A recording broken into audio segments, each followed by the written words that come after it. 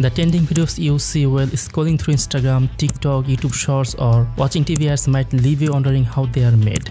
These videos are created using a special stabilization technique called locked-on stabilization, which tracks a reference point within the video to reduce unwanted camera shakes or movements. Let's explore how to create this kind of trending content in DaVinci Resolve. You can see a few clips on the timeline in DaVinci Resolve's editing tab. If you look closely, you'll find that all the video clips are almost same. They are divided into foreground and background. By foreground, I mean the subject in front of the camera, which tends to be shakier than the background, especially when the subject is jogging in the video. Footage where the subject is running or dancing works best for locked-on stabilization effect. My recommendation is use to high resolution videos because you need to crop the footage, which results in a loss of resolution. To begin, first make sure the playhead is positioned at the clip you want to stabilize, then head to the Fusion tab. Inside the Fusion tab, you'll see the user media in node, which imports media from the timeline into Fusion, and the media out node, which sends the processed media back to the timeline. You can apply various changes by adding nodes or tools between these two nodes. Let's start with the Planar Tracker, a versatile tool for tracking and stabilizing footage. To apply this node, first select the media in node, then hold on the shift key and hit the spacebar to open the tool selection menu. Search for tracker, then you see several tracking nodes. From those, select the Planar Tracker. After that, click add to connect this node between the media in and media out nodes. Now that we have the Planar Tracker, we can make some adjustments through this tool to stabilize our footage. In the timeline, you need to select a frame between the in point and out point of the footage. If you select a frame outside of this range, the Planar Tracker tool won't be able to track your footage. By setting a reference frame, you ensure that the tracker has a clear, stable starting point, which improves the accuracy of the tracking data. You can select any frame as the reference. It doesn't have to be the first or last frame. Once you have chosen the base frame as your reference, draw marks around a specific area of the footage. For locked-on stabilization, we typically select the subject's head, but you can also choose the headphones or earphones. After completing the marks or shape, be sure not to move the time indicator as you need to set the reference time. To do this, go to the Planar Tracker tool in the Inspector tab and click on Set to set the reference time. This reference frame is where you have drawn the marks. Next, we need to make adjustments in pattern settings to track the footage. Click the drop-down menu in Tracker. In the list, you'll see options like Point and Hybrid Point.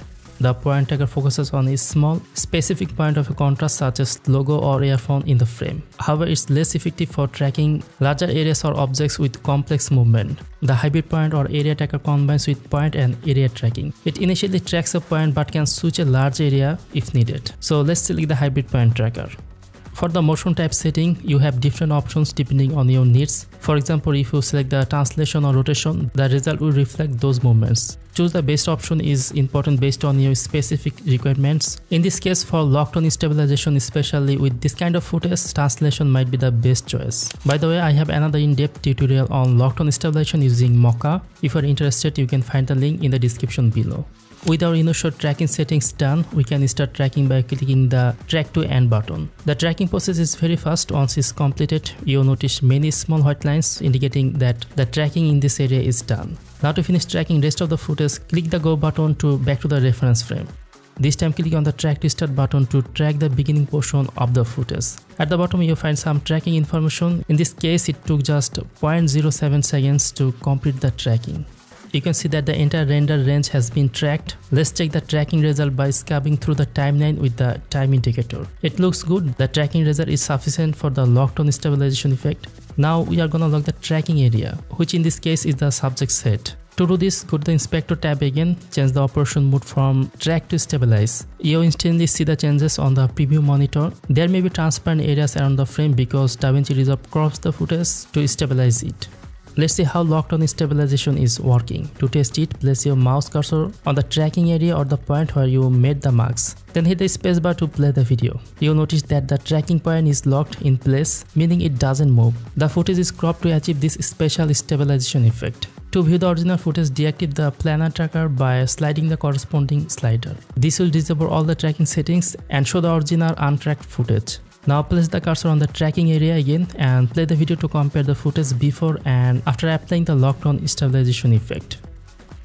Now go back to the Inspector tab and re-enable the Planar Tracker. After that, we need to make some adjustments like scaling and position the footage to fix the transparent areas. First, drag the time indicator to locate the frame where the transparent area is at its maximum. Then you can either apply transform node between the planar tracker and media out nodes to adjust the settings, or you can use the built-in crop settings within the planar tracker.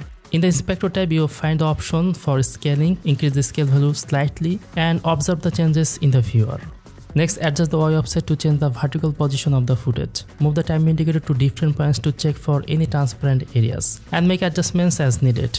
If you notice transparent areas on the left or right sides of the frame, adjust the X offset to change the horizontal position of the footage. Take your time and carefully adjust the crop and scaling settings to ensure the best video quality. As I mentioned earlier, using the high resolution video is ideal since you need to crop the video for locked-on stabilization. Once the adjustments are complete, play the video to see the locked-on stabilization effect, which is currently trending in vertical video content. With the stabilization done, head back to the editing tab to view the final footage. That wraps up this tutorial on how to easily create locked-on stabilization effect in DaVinci Resolve. Be sure to check out other interesting DaVinci Resolve tutorials on this channel. Thanks for watching and see you in the next video.